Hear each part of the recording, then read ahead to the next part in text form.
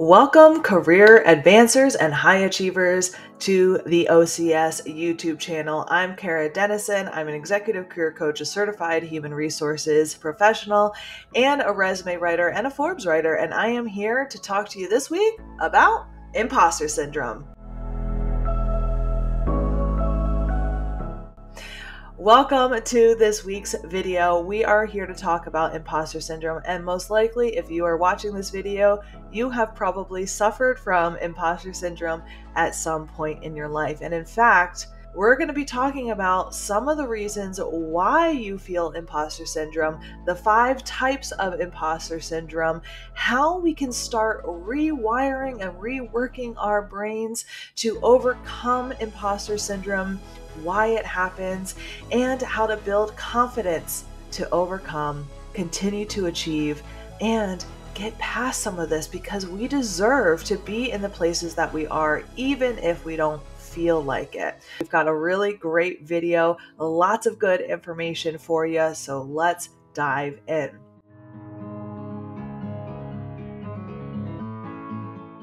So imposter syndrome really is that internal belief that you're not competent or not as competent as others perceive you to be.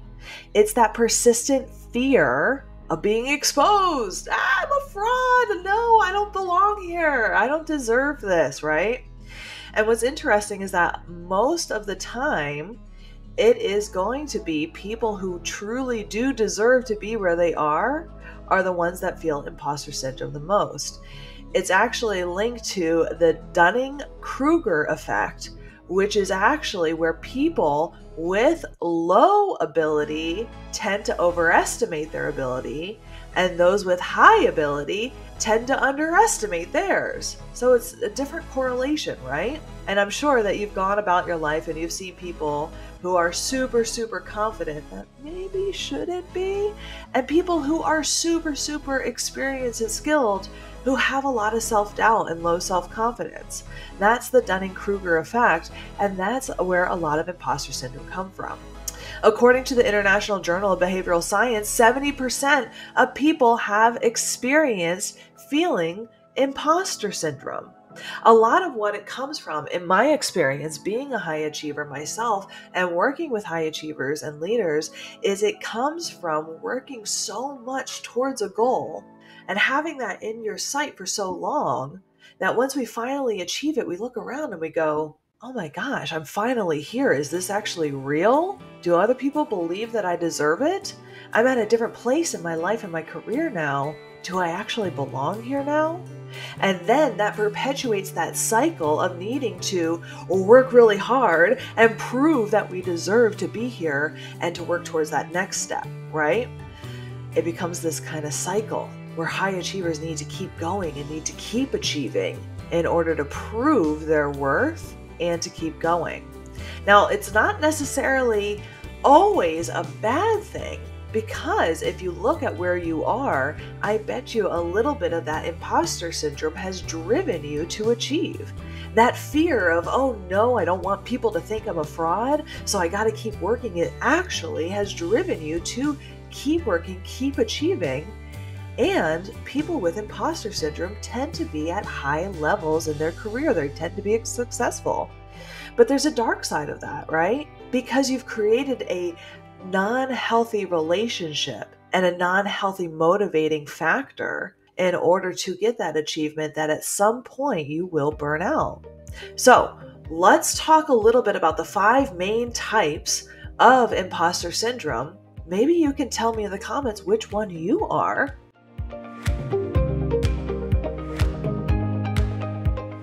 The first one is going to be the perfectionist. So the perfectionist is really consumed with doing everything just right. So they set excessively high standards, are never satisfied with their work, and no matter how well they perform. So an example of this is going to be a manager or a boss who constantly reworks their team's projects, never trusting that anything is really good enough, right? That's going to be really tough, because here's the thing, a perfectionist is never going to be satisfied because nothing is perfect. Perfection for me is going to be different than perfection for you. And so once the perfectionist comes to start understanding that done and great enough is better than perfection, that's when the magic happens, because perfect will never exist. And if we strive for perfection, then nothing will ever be completed, right? The next one is the superhero. This superhero type of imposter syndrome, it refers to the type that pushes them to work harder and harder to measure up. They feel like they need to constantly prove their worth, and they often sacrifice their personal life and their well-being in the process. They feel like they have to always be the superhero to come in and save the day. A good example of this might be an executive who works late every single night on the weekend, always takes on extra projects, always says yes, and despite their accolades, despite all the praise that they get, they fear that slowing down is going to expose them to be a fraud. The problem with being the superhero is that eventually you will burn out. Eventually, you will not have enough time and energy in the day to take on that one more. And eventually, resentment's going to build too. The superhero needs to learn how to take care of themselves, because without you, nothing will get done, right? The next one is going to be the natural genius. Oof, this is not me. The natural genius believes that competence, it's innate. It is, the skills are inside. If they have to work hard or struggle to get something, they assume that they're bad at it because everything has come easy to them up until this point. They tackle a new sport in school, they tackle a new skill or hobby, and they're innately good at it. And so when they do try and tackle something and they're not good at it, immediately they feel like a fraud and a failure. So this could be like an artist who really excels and then is exploring a new technique and it doesn't come easy. And so then they fear that maybe they, as a totality of a person, is not talented, is a failure. And what the natural genius needs to come to realize is that all of us are gifted with different talents, gifts, strengths, and weaknesses that make us unique. And when we can work as a team, that's when we get things done even better, right? Speaking of, the next one is the soloist, the solo flyer. The soloist feels that asking for help is a weakness. I can do it all myself. I've gotten here on my own and I don't need anyone else. Because asking for help means that they're a fraud, that they're weak. They value self-reliance to the extreme. Who here is like that? They feel that they have to accomplish tasks on their own in order to be competent. And if they have to ask for help, they're a fraud, they're a failure, and someone's going to find them out. But here's the thing, right? We can't do it all on our own. In order to achieve greatness and in order to go after the goals that you want, we learn and we grow and we become more powerful, more knowledgeable, more skilled when we accept help from others. Once the soloist is able to put aside their ego, get over that fear of asking for help, that's when they start thriving and actually achieving more. The last one, the fifth one, is the expert. This one's tough. The expert feels like they have to know every piece of information before they are competent. They have to seek additional certifications, trainings, degrees before they can know enough to take action. Have you ever met someone who is like, I'll get started once I YouTube everything, Google everything, maybe get a certification, but then they never actually go and take action? The problem with the expert is that there's learning to be found in the doing. There's learning to be found in the mistakes, in the hands-on, in learning from others as you do. But the fear that comes in is feeling like there's going to be mistakes and failures and that people are going to find out, I don't know. So those are the 5 types of imposter syndrome. Which one are you? And how do we overcome? So I gave a couple of ways to showcase the downsides of having these types of imposter syndrome.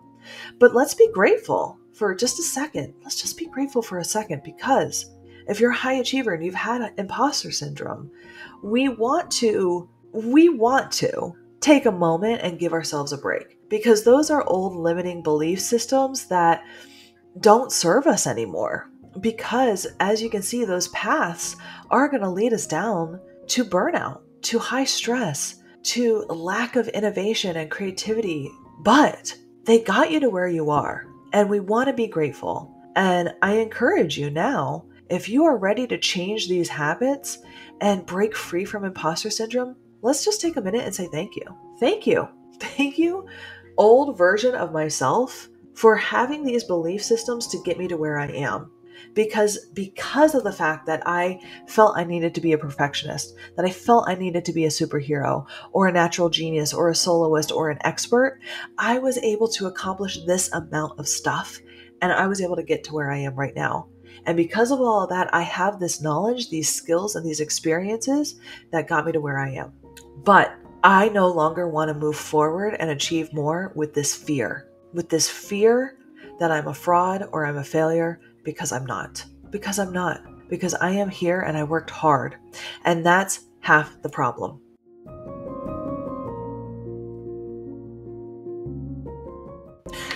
We have found that with imposters, they are so focused on that negative aspect, that what if aspect of, I did all of this, but what if something goes wrong?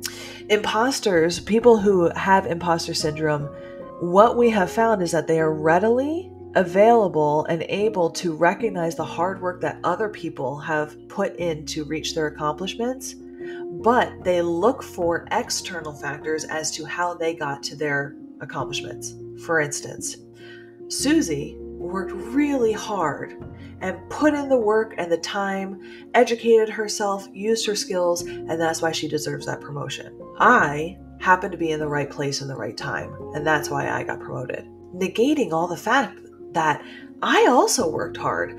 I put in the time and the experience and the skills and the education and networked my way in order to talk to the right person at the right time and explain why I deserve that, and that's why I got the promotion. So, how do we do this? How do we flip it for ourselves? Because we can easily see how people have worked hard to get their wins, but we negate it for ourselves. The first and foremost, what we need to do is we need to start celebrating our wins. It sounds kind of silly. It sounds a little bit like, is that it? But what we have found is when high achievers, people with imposter syndrome, are going after goals and they're working so hard towards it, they achieve it, and then they immediately go into that cycle of, I got to keep going, I got to keep achieving, I got to get the next thing so that people don't find me out. But that missing link is the acknowledgement and the celebration that you did the damn thing. You did it. And so the first thing that I recommend is setting up a kudos folder or a celebration folder or a notebook where you write down your wins. This is my win notebook, right? And every time you accomplish something, I want you to take that moment and write it down and celebrate it however you want to celebrate it. Whatever it is that you want to do to celebrate, you deserve it because you've worked hard. And I bet you if you looked at your friend who also worked hard and achieved the things that you did, you would tell them the same thing. So I'm here to tell you, you need to celebrate your wins, because psychologically, your brain needs to be told, I did that thing and I can cement it in that I achieved it and I worked really hard. We need to tell ourselves that. It completes the cycle of goal achievement. You set a goal, you set an intention, you visualize what it would be like to achieve it, all of that good stuff. And then once you achieved it, how did you complete the loop? If you're not celebrating the win, if you're not acknowledging the hard work, you're not completing the loop. And we need to complete that loop, or else your brain is just going to leave it open. And your brain is going to think, we never finished it. We never achieved it. So we need to celebrate. Plus, you deserve it. You deserve a little fun. You deserve a little celebration. You worked hard. You achieved a goal. Let's do it. The other thing is to recognize your hard work. Even if you haven't achieved it yet, every day, write down something or acknowledge in your brain something that you have done when it comes towards achieving that thing that you're working towards. Because studies have shown that most of the time when it comes to imposters, it's not necessarily the thing that you've achieved that's most valuable. It's the hard work that you've put in towards it. That acknowledgement and that recognition is most important to people with imposter syndrome. Tell yourself, tell your spouse, tell your friend what you've done that day and recognize it.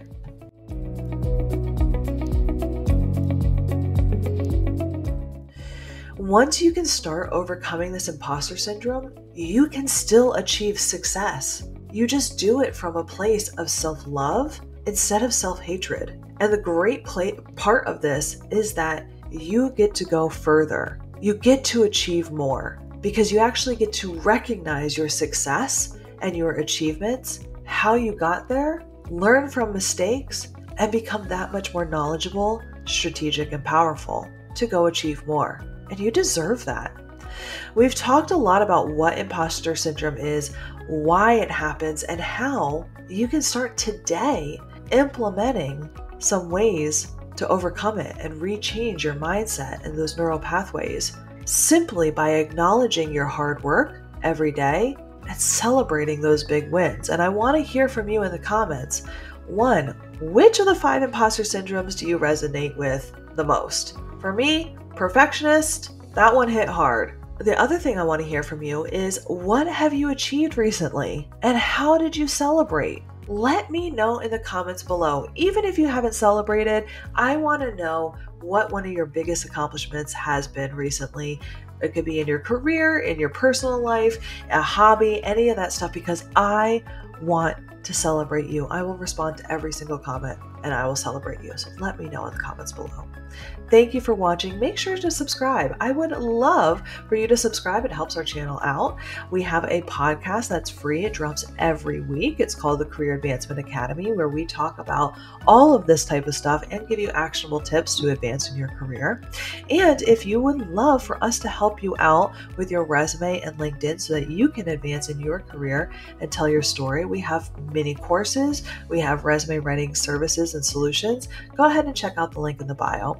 It was great talking with you today. Let me know about your achievements and your imposter syndrome in the comments so I can make sure to come and celebrate you. And I hope you have a great week. Thanks for watching.